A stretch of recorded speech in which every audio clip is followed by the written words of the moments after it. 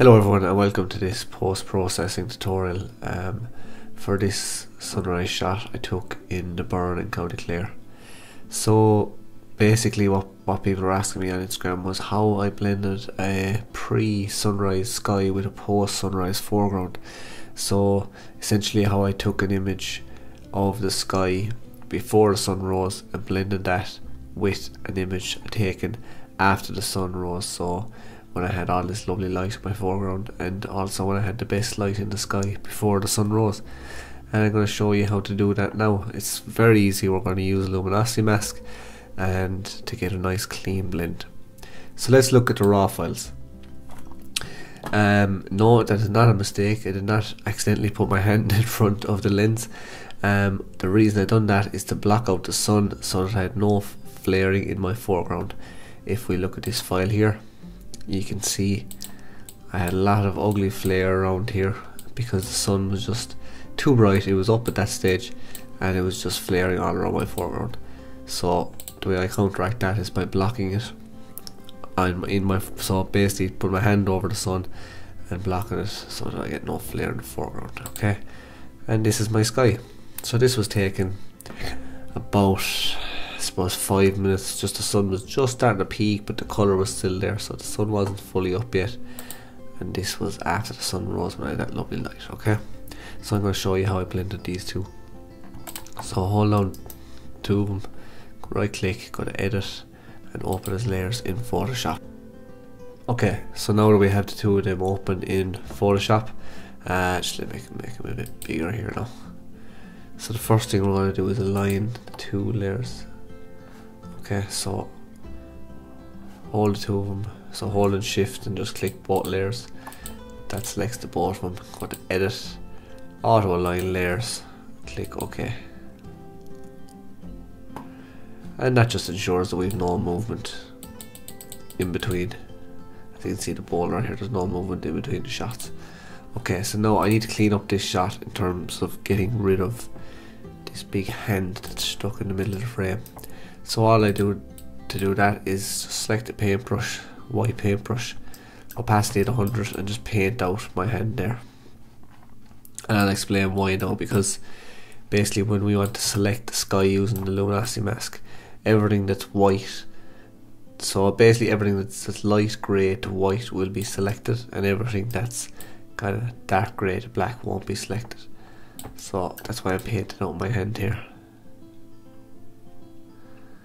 Very easy, like that, and that's it. Okay, don't worry about the rest of it, that's fine, that'll all be selected. So now we're ready to start blending. So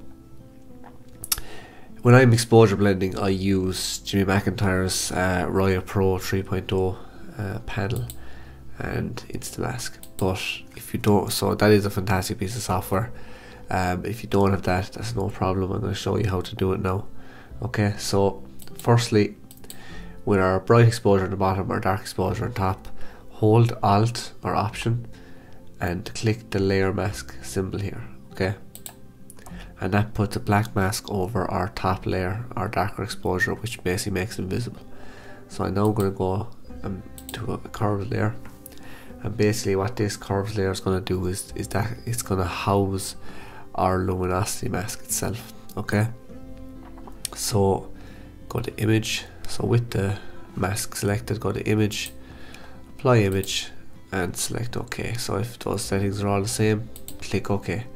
Now we've created a mask within this layer itself. Okay, next we have to adjust the mask so that we get a good selection of the sky and actually select the sky itself. Okay, so again, Alt or Option, click on the mask and that will convert to the black and white.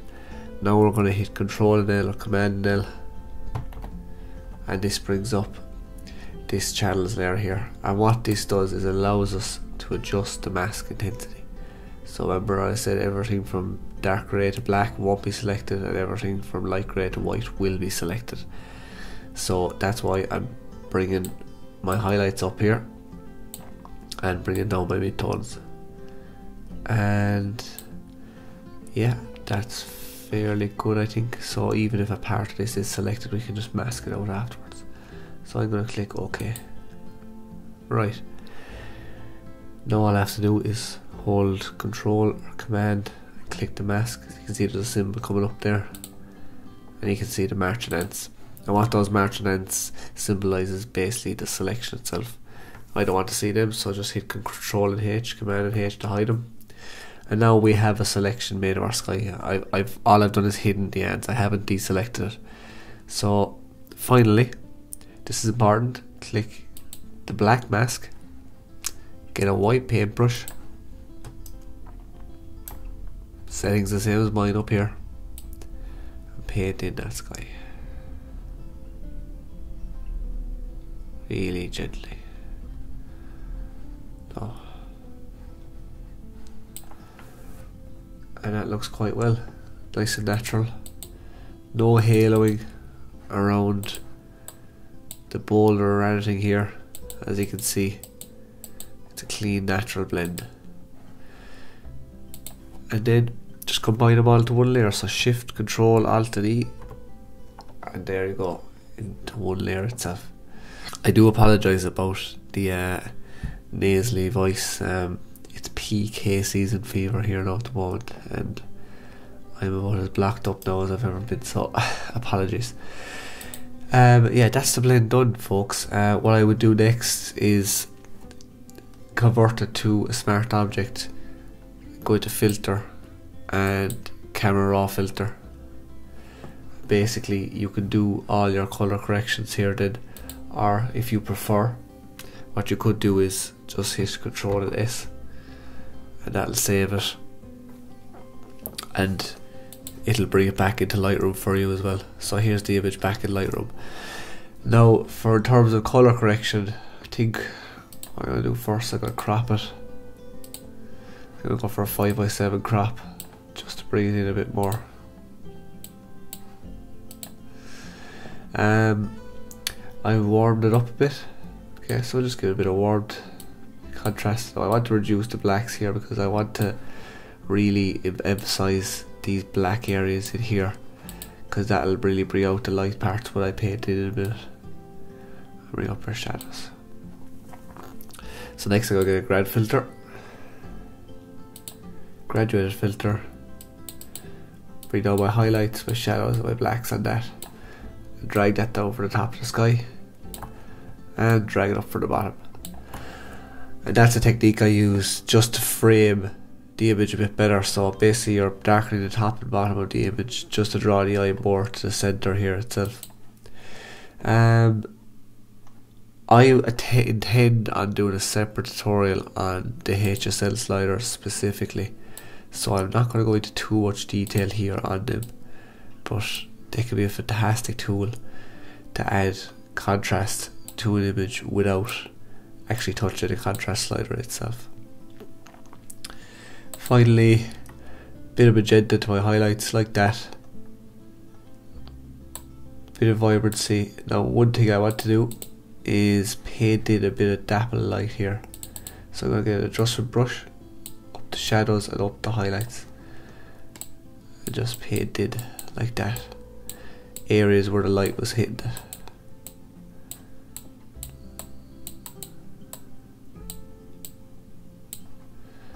Looks quite nice.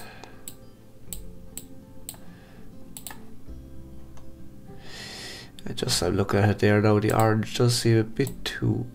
So this is the beauty of the HSL slider. I can target colours individually, or I can get this little man here and select it. As you can see, the orange slider moving there, so you can target the colours individually themselves.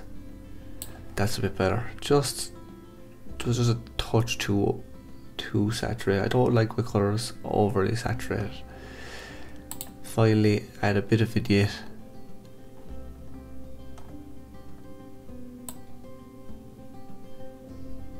And there you go.